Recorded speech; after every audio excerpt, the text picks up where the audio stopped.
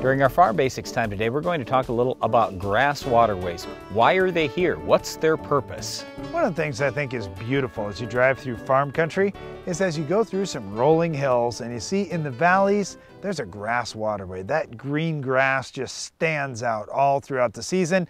And so you may say, well, are grass waterways just there for their beauty?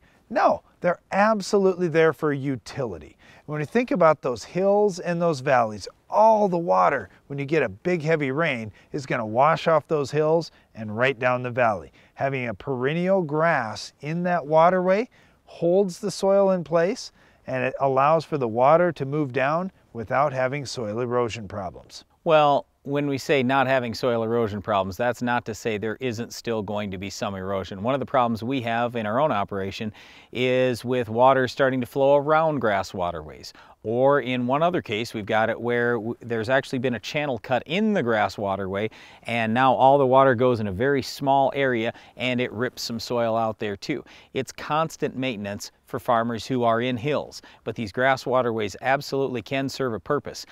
In addition to having tile in the ground. So a lot of people say, well, I don't need grass waterways anymore, I have tile in the ground. That reduces the amount of water running across the field. And they're right in that respect, that it does reduce the amount of water. But what the grass waterway is really there for is for a big rain.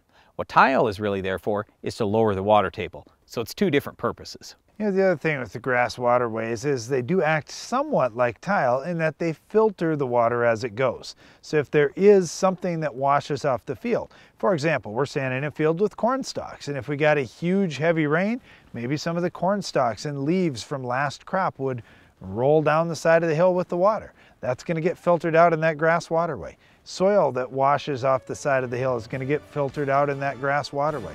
So the waterway does serve a number of purposes to help the farmer and to help the land. Well, another thing that can help your land is controlling weeds. Can you identify this week's Weed of the Week?